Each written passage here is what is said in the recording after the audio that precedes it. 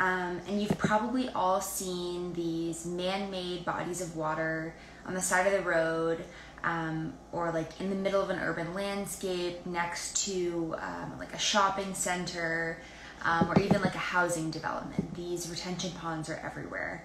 And they are strategically placed to capture stormwater runoff as it's flowing across roads and parking lots and impervious surfaces. So surfaces that don't allow water to infiltrate into the ground. Like grass is a pervious surface, and a parking lot is an impervious surface. So I'm going to use those terms a lot, so just so you know what they are. And retention ponds are actually twofold. So first and foremost, they are designed to slow down or even capture incoming water, like I said, that's flowing off of impervious surfaces. And they're also designed to capture and oftentimes filter pollutants that are being picked up as water is flowing. So, this can be things like motor oil or debris, sediment, even road salts, fertilizers, anything that's on the surface of the ground that can be picked up as rain is kind of flowing across the land. So typically a retention pond will include certain characteristics that make it function as what I just described. So, a grass buffer and vegetation, which like on the outside you've probably all seen, so that acts to capture contaminants and then also just initially slow down that flow of water. So the vegetation is actually extremely important, just like vegetation is important in any watershed to slow down contaminants, prevent erosion, etc.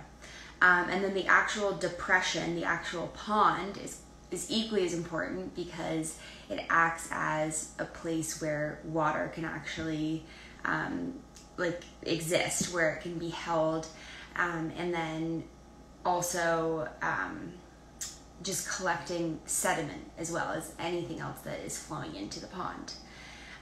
So then next is mulch, and specifically engineered soils that also help to filter water and prevent pollution or prevent erosion. And then finally a sand bed or some type of under drain system to help aerate the pond and keep water flowing. So this under drain system is really specific to each retention pond. Like not all contain this under drain system.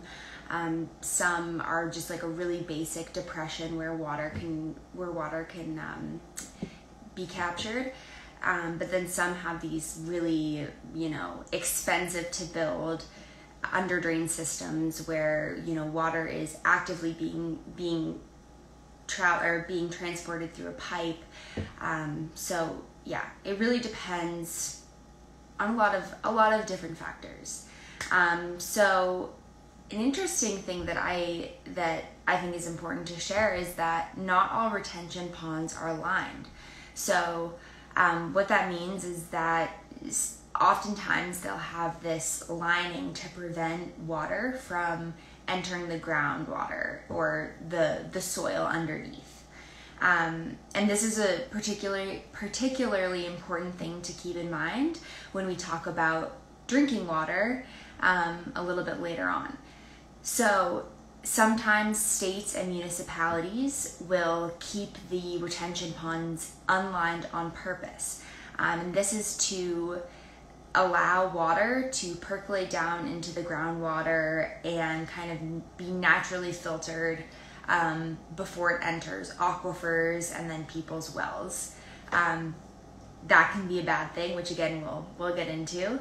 And then other municipalities and states will make sure that there is a lining on all retention ponds or certain retention ponds to prevent water from percolating into the groundwater and causing contamination in really important aquifers that might be used for drinking water. So it's really situationally specific, and then state, municipality specific. So there's a lot of variability with what these retention ponds look like, their function, etc. So, and then I guess one other thing is, does every single urban development require a retention pond? So, if you're wanting to build a strip mall, for example, or a Home Depot or whatever it might be, do you need to, build a retention pond? So the short answer is no. And states are typically in charge of determining if a retention pond is necessary. And there's also a formulation that goes into determining if you need a retention pond, and also the size of the retention pond. So this formulation takes into account the surface area that the pond is going to be, protecting against or working in conjunction with. It also takes into account the flow rate of water, where you live. If you live in a really arid place where there's not a lot of rain, maybe you don't need that large of a retention pond. If you live in, Seattle, maybe you have a more robust retention pond with all of the under draining, and because there's a lot more moving water. The formulation really determines when it's needed, and then the actual size and characteristics of the retention pond. So this really, as I'm talking, it kind of seems like this is like a fix-all for water quality, right? Like, it just makes sense that, we have this great pond that captures everything, and then out comes this like clean water that, can be, or that won't disrupt a drinking water source or a groundwater well. And so this isn't always the case, particularly as urban development is increasing and human interaction with kind of like our lawns and yards is increasing and becoming more dependent on fertilizers. Someone said, why is water flow so interesting? It is very interesting. So sometimes they don't work. And that's just becoming it's increasingly becoming a problem because they are getting overloaded with nutrients. So like I said, as water is flowing, picking up fertilizers and soils and pesticides and everything, and it's being dumped into this retention pond, they're actually being overloaded with nutrients. So what happens then is algae and plants start to grow.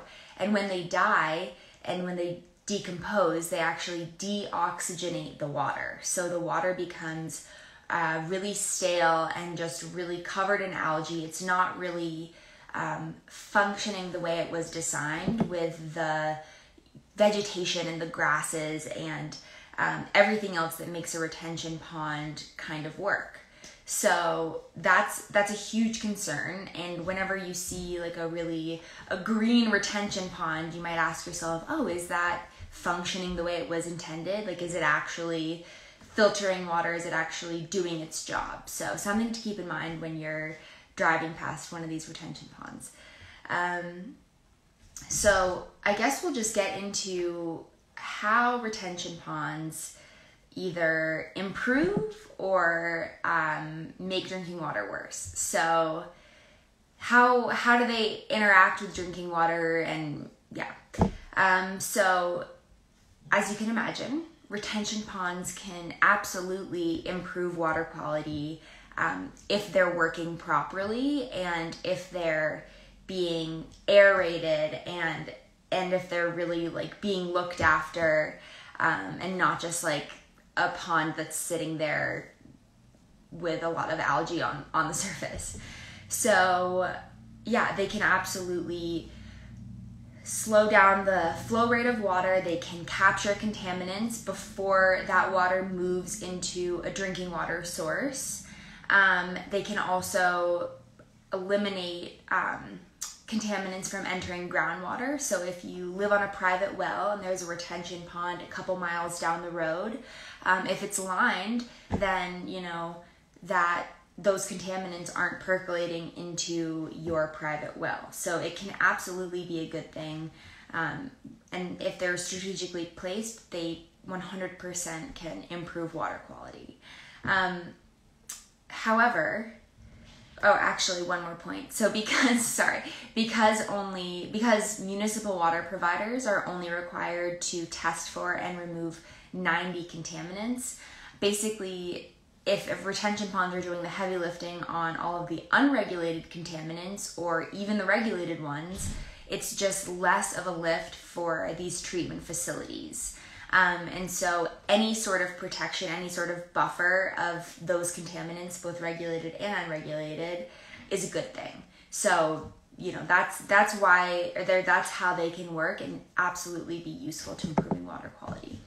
On the other hand, if they are unlined, like I mentioned earlier, and you live 2 miles away from an unlined retention pond on a private well, or even 10 or more, because we know that water can move for miles underground. So if it's unlined and there are road salts and motor oil and other harmful contaminants, it can percolate through the groundwater. Not all of it gets filtered through the soil, especially ones that don't easily break down, like PFAS or like chromium-6 or whatever it is. That can easily enter your private well. So just something to keep in mind, again, to know kind of the landscape of where you're buying a house, and the health of a nearby retention pond is really, really important as well. So that kind of sums it up. I hope everyone learned something about retention ponds. They're definitely something that you don't think about or you might even take for granted on any given day. Just driving down the street and seeing a pond next to a Home Depot, you might not think much of it, but they're actually really important to water quality and definitely an important thing to notice and advocate for in your municipality. So if you have any questions, you can DM us on our Instagram. You can also email hello@hydroviv.com or go to hydroviv.com and use our live chat feature. We have scientists standing by waiting to answer any of your questions regarding retention ponds or water quality, anything of the nature. So yeah, I hope everyone has a great Wednesday, and I will see you all next week. So have a good one. Bye.